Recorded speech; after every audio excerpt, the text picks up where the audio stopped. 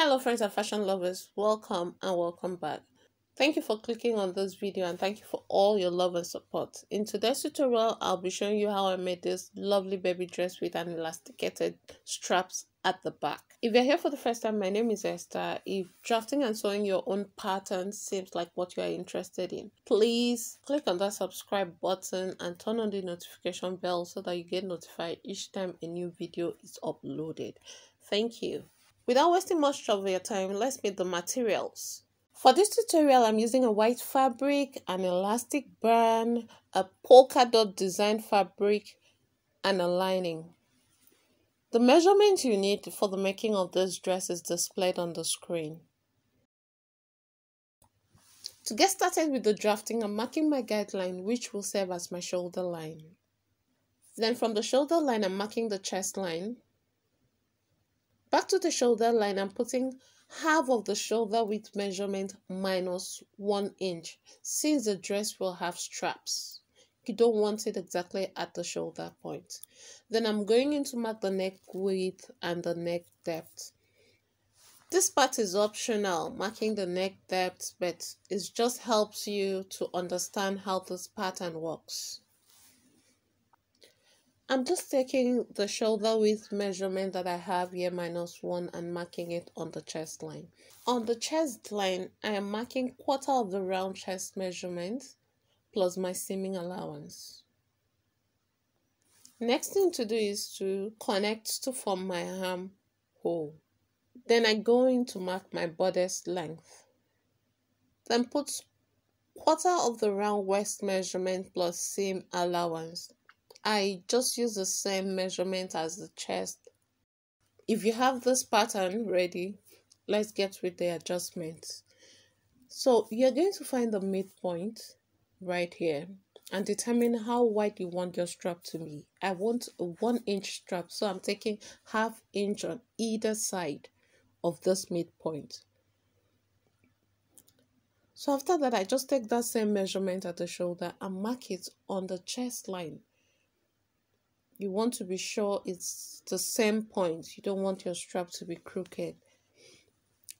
With that marked out, the next adjustment is the neckline. So you don't want it high up there, so you can adjust it by ½ inch or 1 inch. So I choose to adjust it by ½ inch. Then connect this new neckline to the armhole. You can use a curved ruler to aid you, or you can use freehand. So now that this is connected, you want to really indicate the center point of your strap so that when you're cutting out your pattern piece, you will know exact point so that you notched it. And this front pattern is going to be cut on fold. Just for an extra step, I like to go in by the side and take ½ inch and just blend that out. It's just an extra step. So the adjustment was the neckline, the strap. So please note that if you have your bodice already.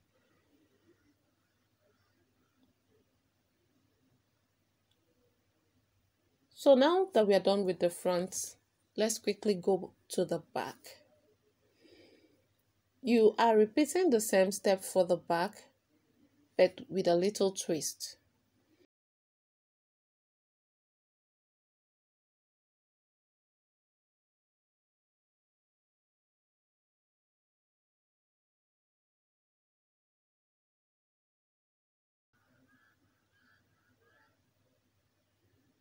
So now that my strap is marked, I just make sure that my strap goes straight to my chest line, unlike the front bodice. And I just gave it a slight curve at the end, just the same way I did for the front. So now please note where your straps are. So I'm just going in to give it a slight curve, but at the end of the day, I noticed that the curve wasn't really obvious. So it was unnecessary. So now I am going to start with dividing my center back into 3 equal parts. These 3 parts I'm marking, I am just marking 1 inch in between the three parts. So you might just end up marking two parts, or it depends on how many straps you are going to have. I want to have three straps at the back, and the width of whatever elastic you have determine the width of your strap, how much you divide this back. Then I am going to mark 1.5 inch away from the center back. So I'm marking 1.5 inch away from my center back. I guess this 1.5 inch works for almost every size. I would have marked 2 inches or 3 inches, but I'm just considering the younger one. So mark 1.5 inch away from the center back, and you are going to indicate the straps. What do I mean by dividing the center back into three parts? I am having three straps here. The width of my elastic is 1 inch. So by the time I'm dividing this back into different parts, I am going to take into consideration the width of my elastic. So I mark 1 inch, leave a space, mark 1 inch, I left the space, and I mark the other one that is going to be attached to my skirt. For younger babies, you might only need 2 straps. That is the upper one and the one connecting the skirts. With this, my pattern is ready, and I'm going to cut it out.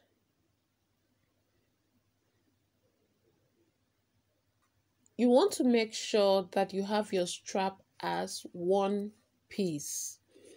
Right here, I'm showing you that I have the strap for the back and a strap for the front. So you want to connect the strap. So I'm using a little bit of leftover allowance that I have to gum the strap to make sure that it's one piece. And when you are cutting it on a pattern, you're going to have seaming allowance connecting this strap to the borders. Don't forget, you're going to be sewing the strap to the borders. To have a clearer picture of the back, I made sure that my back was drafted on fold. So after cutting out my back pattern, I am going to indicate where the straps will be attached to the borders. You need to mark this out because when you're cutting it on fabric, you are expected to have it at the right point. And for the center back straps, when you are cutting it on fabric, you are cutting double it. Please don't forget to include seaming allowance to the side of this pattern, especially those ones you're sewing back together. I've used my pattern and cut out my fabric, and I have a seaming allowance up here on the borders, the front borders. You need to add seaming allowance since you're stitching it back to the strap. On the back borders, they have seaming allowance up here, just as the front, and I also have seaming allowance by the center. For the strap, I used my pattern and cut the elastic. The elastic has extra 1 inch seaming allowance because I'll be stitching it on both sides of the back borders. Then for the fabric that is on the center back, you want to double the measurement you have on the pattern. Don't forget it was full pattern, so you want to double that and add your seaming allowance. So for the length of my strap here, so I have to add seaming allowance because it's going to be an elastic casing. So you need to add extra seaming allowance so that you'll be able to turn your elastic. Your elastic is going to be in the middle of this center back. So if you have a 1 inch elastic, you do well to cut your center back. Make sure that you have 3 inches. That is 1.5 inch when it's on fold. So right now I am going to go ahead and notch where my straps will sit. You want to do this for both the front bodice and the back bodice using your pattern as the head.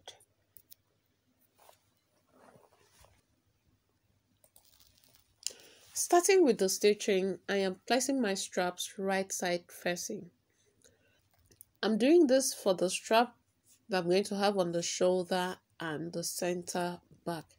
When it comes to the center back, I am using the 2 center back straps, not the last one that will be attached to the skirt.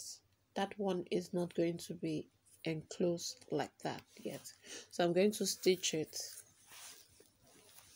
So here I have stitched my strap. So I'm going to use a safety pin and turn them right side out. So if you hook up a safety pin on one side, you can easily turn it right side out.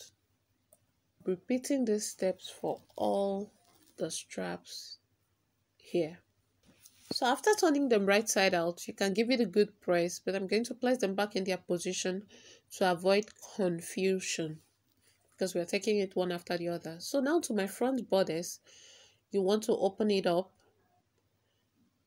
like so. So I'd already notched where the strap will sit. Normally the strap will sit this way. So that's how the strap will normally sit. So you have to turn it and make sure that you have it inside. Now sandwich your strap in between your front bodice. If you have done that, go ahead and secure it in place.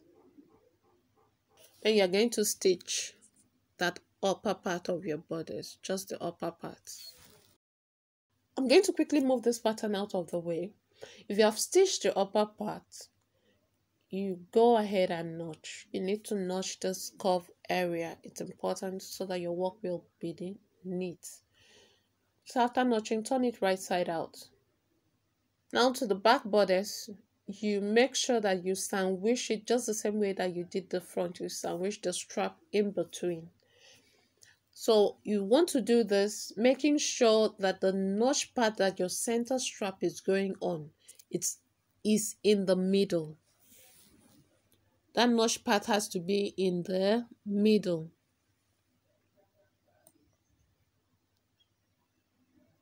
So now go ahead and stitch your back bodice. So I'm moving the back pattern away. So now if yours is curvy, give it a notch. Then you can give it a good press. Now you're going to place right side facing, the back and the front, the lining facing the lining, your fashion fabric facing your fashion fabric. You stitch the side of your bodice, but before stitching the side of the bodice, I am going to put this band just to tie in the color of this dress. So I'm going to put this band on, and this band is measured 4 inches, and when folded it's 2 inches on fold. So here I have stitched my bodice, but I didn't totally stitch everything complete. You will see much later. So what I'm going to do right now is to sew my center back. So I'm just encasing my elastic with the head of my safety pin in those tubes or strap that I had already sewn. So I'm just putting my elastic band there and securing it in place. You want to pin that in place so you can see how twisted it looks. And for the down parts, you are going to just pin your elastic like so.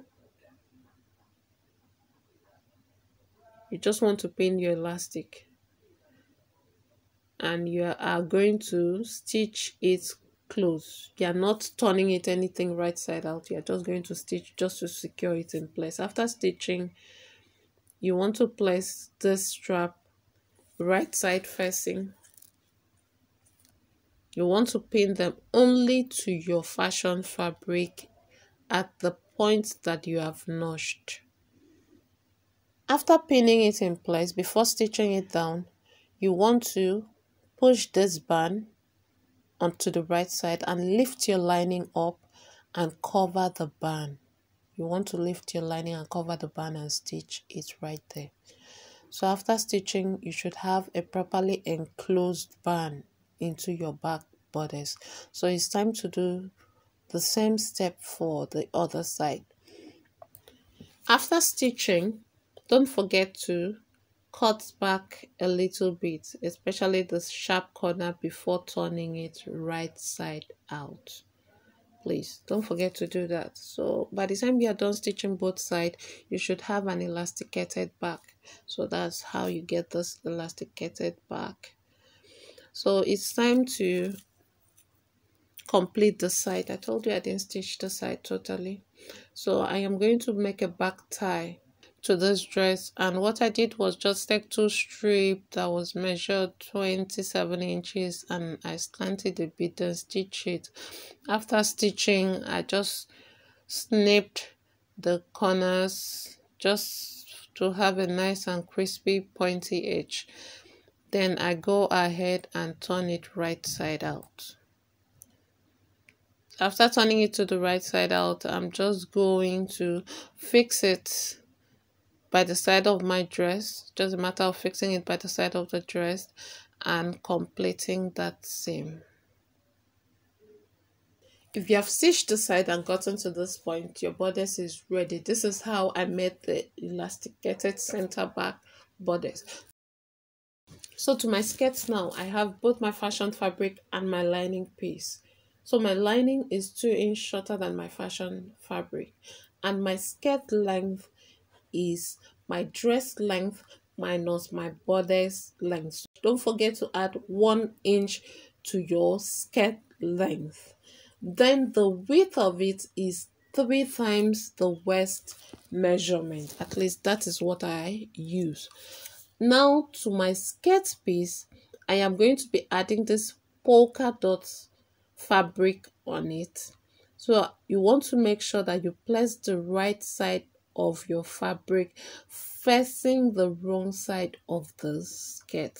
The right side of the fabric should be facing the wrong side of the skirt. So I'm going to go ahead, pin that in place and stitch it down.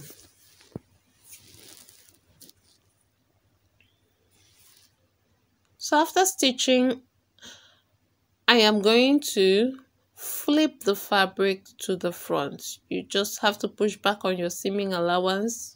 You could understitch, you can just iron it flat, and make sure that you stitch that fabric tucking in about 1/4 inch to 1/2 inch in, and you stitch it.